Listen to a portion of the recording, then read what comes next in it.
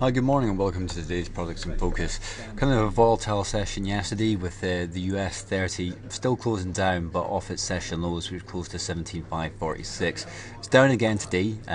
Some weak data coming out of the US last night has actually caused a rebound once again in the US dollar. It's weakened substantially. Big spikes in crude and gold. Mainly the crude oil spike was on the back of the Iranian deal, again being delayed for a second day, still on a bit of a knife edge right there, and obviously the dollar weakness kind of compounded that move as well, so we'll talk about that in a second. But 17,738 is potential resistance on the US 30, followed by 17,546 as support. Getting very close to that death cross we've been talking about with the moving averages. They're quite close to crossing over right now, and we are getting a pattern of lower highs on the daily candlesticks as well. Other technicals are relatively neutral, with the MACD just crossing the zero line. So from a technical perspective, the US 30 is looking a little bit more kind of negative in regards to that downward selling pressure.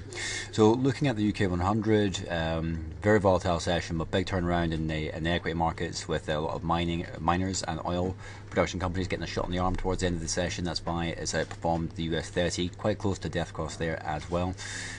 Negative today, 67.71 being potential support to be aware of. Usually this candle will be a very, very strong hammer formation to have at the bottom of a downtrend like that, but it really depends how the commodity markets continue on over the next couple of days. So if the US dollar continues to lose momentum and commodities begin to increase, the UK 100 might actually have a little bit of a stab at staying above 67.71, be able to target 69.06 again, but that's a bit of a big ask. So moving on to Japan 225, looking at dollar yen, as ever, bouncing around 119. Yesterday we do have a kind of a hammer formation there on Japan 225. We're on the right side of the 21 period SMA, still quite comfortably within this kind of uptrend there just now. So it seems to be hugging that over the last 5 or 6 sessions. Longer term potential support remains at 18,648 with 20,000, not that far away. But looks to be struggling a little bit as dollar yen reverses course. As the yen strengthens, that will add a bit of a dampener to Japan 225 going forward. So where we're sitting right here, 2 down days now on Japan on dollar yen. A move back towards that 119 level seems to be on the cards, which would also coincide with the 55 period SMA. Other technicals are relatively neutral, apart from the MACD is going to cross the zero line shortly, so 119, 55 pips away right now. That's probably where this is going to go ahead and settle. Moving on to West Texas crude, so big shot in the arm yesterday, up 5%. It's up again a little bit today as the Iranian deal began to stall and is going into its second day past the deadline.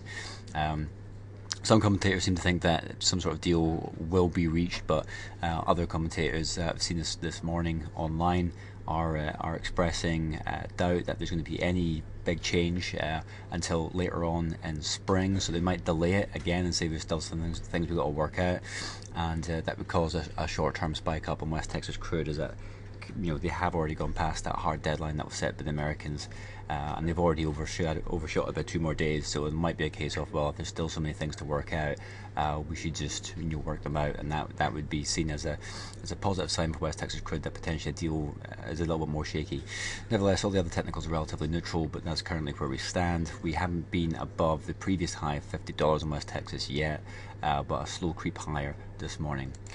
So looking at gold, gold did get a massive shot in the arm yesterday on that really weak US data that came out.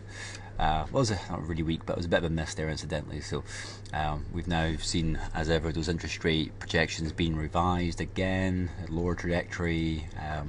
That first rate hike going to happen later in the year, if it does in fact even happen this year, the way things are going right now with all the mixed macro data coming out of the US.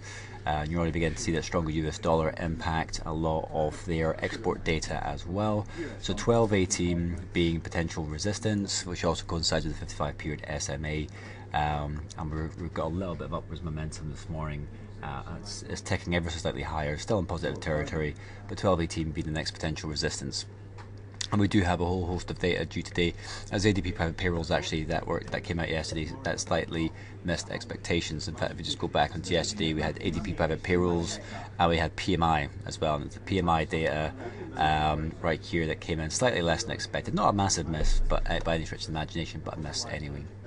So finishing up with euro dollar and GBP USD. So euro dollar, again, one spot 0.786 as potential support / resistance. Also coincides with that 21 period SMA. Other technicals are relatively neutral. Euro is a little bit under pressure by potential Greek exit, albeit the finance minister of Greece has said that they will make their first payment to the IMF. But the dollar has been retreating on all fronts on the back of the ADP private payroll numbers and the PMI data. And obviously we're waiting for non-farm payrolls on Friday, which is still coming out, even though it is obviously the Easter weekend. There is a half-day trading day in the US, and non-farm payrolls is coming out as normal. So do bear that in mind if you've got open positions heading into the Easter weekend. So finishing up with GBP USD, one spot 48.13 has been in play for pretty much the last 2 weeks. Today's no different. Other technicals are completely neutral. We're flattening out and consolidating around this level 148.13 until we get a little bit more guidance from either US macro data, which is obviously disappointing, or sterling data. And we do have the election coming up in 36 days, I believe, and that should have a bit of an impact on sterling. While there's more uncertainty, it'll be a little bit weaker, but if the Conservatives begin to take the bit of the lead, then sterling might take that as a positive sign. So in regards to economic data, we do have US employment data due today, trade balance data, and if we fast forward on to Friday, non-farm payrolls as we mentioned, and you've got Chinese PMI data as well. So don't forget, we still have non-farm payrolls on Friday, even if you're going to be out and about and away this weekend. So as ever, keep your eye on the chart forum, make insights part of your late going forward, and join me again next week to find out what happened next.